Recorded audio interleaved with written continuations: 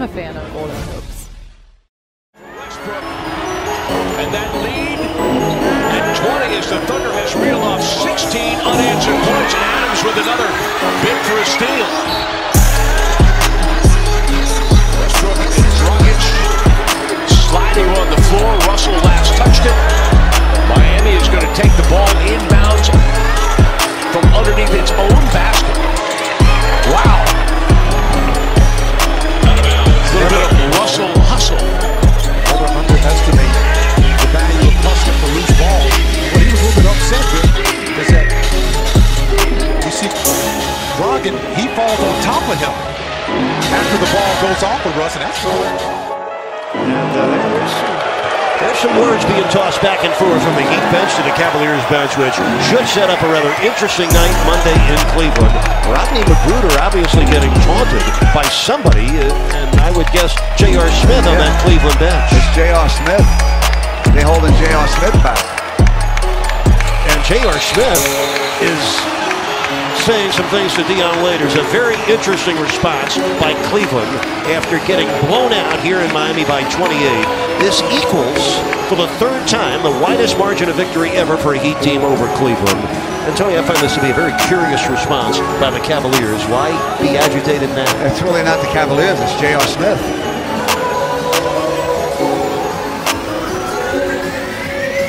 And there, a slap in the back of Channing Frye, needless. And what is that about? Oh, wow. And then J.R. Smith, an earful to the rookie. You don't do that stuff. No, you don't. I don't care who you're playing. Don't worry, baby. You got to come to Cleveland now. Yep, with a full boat. You got to come to Cleveland now. Don't poke the bear. Don't poke the bear. J.R. helped led to the locker room. And who knows? These guys could be facing each other in the first round of the playoffs. Pick and roll, Singler, dump it, Cantor, no. We got a whistle. That's pushing. We're talking. Cantor already has one technical foul. He's gone. He's gone. Cantor's gone. Oh, the body part on Nexon. Let's see. Oh, we got 2 11s. Let me hold off. You're right.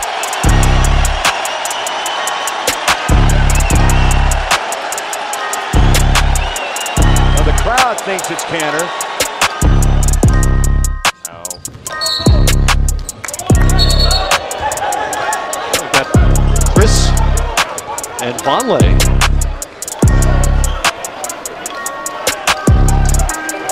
Into it here a little bit. We talked about the intensity of this game when it began. These guys are playing hard. Let's see what happened here. Oh, well. Grabbed him on the face. Vonleh didn't appreciate the way Booker came through that screen. This has been going on all game between those two. And Ulis jumps in, of all people.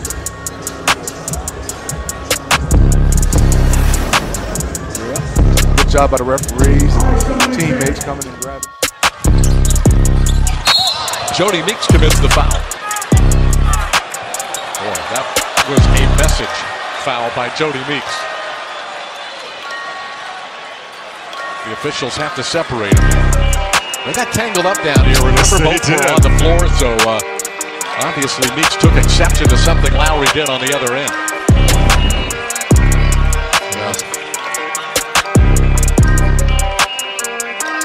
Just a little bump there. Perhaps just to try and steal the ball, but then after he spoke some harsh words, you wonder what's going on between those two. Kyrie Irving, the offensive rebound, shuffle pass inside, and Thompson hit hard. And a hard foul by Draymond Green.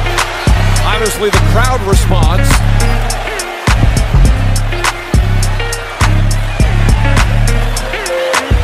To the replay on the big screen. Livingston fouls.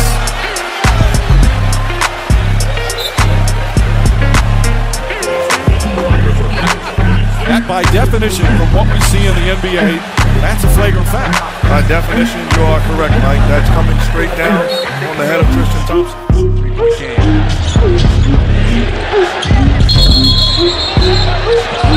got a problem underneath.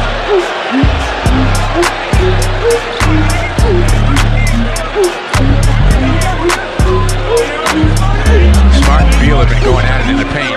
And see if we can see what happens. Marcus really wants a piece of Beal.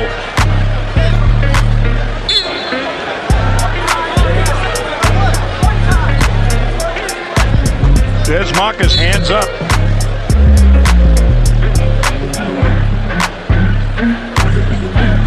Oh boy. Now we're going to take a look at it, it would appear. Well, for the Lakers in the future to come. Good team, but he's one that plays it. All right, defense, of course, was your main calling card. One of the things you did so great. But what is it about? Oh, here we go. I may want to go out there. We don't want you to get fined. Yeah, I don't want to hurt the Lakers. It looks like more like a hold me back moment. Mike, you know what? Listen, you are small, man. And I only this is my first time meeting you in person, but I'm loving you. He's still learning as he goes along. He's very young. The defensive part of the game is where he is going to be getting, or have to get better a little bit. Well, Lyles exchanging some words. Let's watch it here. You see Lyles gives it a little pump. And then Anderson comes back on him. You know, to me, that's not nothing Trey Lyles did. You can't have shooting turnovers like the J.R. Smith shot. That was just a wild shot. Draymond Green just got called for a foul and kind of threw his arm. And if there's a technical, that's two. Asked! Technical foul! That's two, he's gone!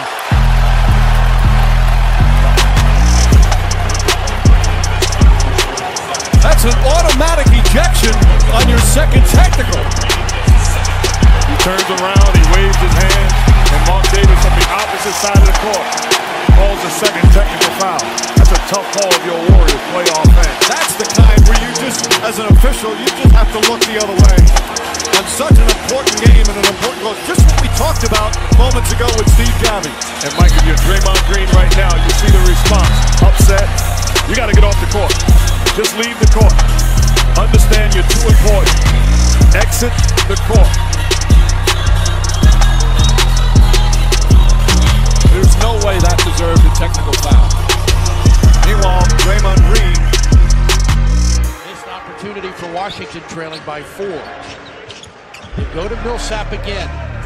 Drives on Morris. And another foul called. Boy, is Paul Millsap taking this game personally as well.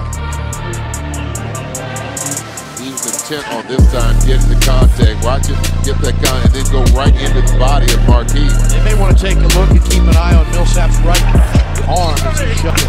Morris out of the way, and then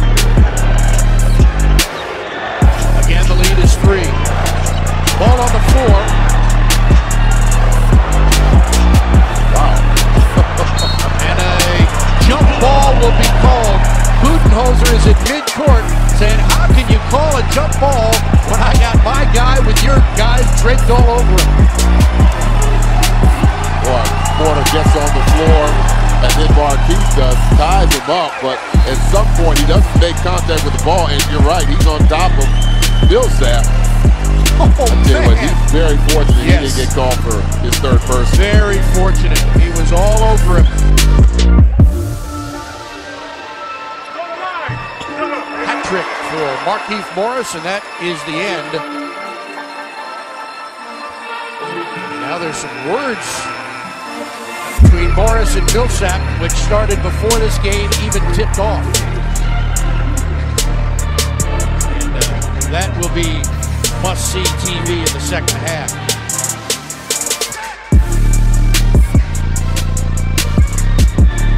Two guys that don't plan to back down from each other. Markieff Morris and Paul Millsap.